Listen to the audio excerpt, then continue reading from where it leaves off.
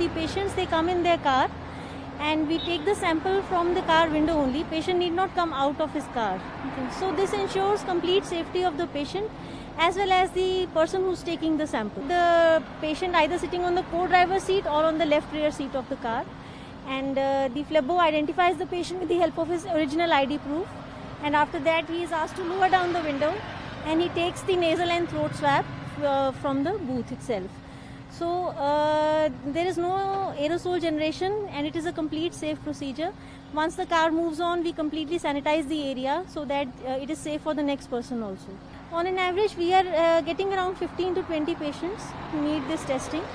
So we are doing it as per Government of India guidelines and we notify each and every patient to our local health authorities. They receive the report in 24 hours.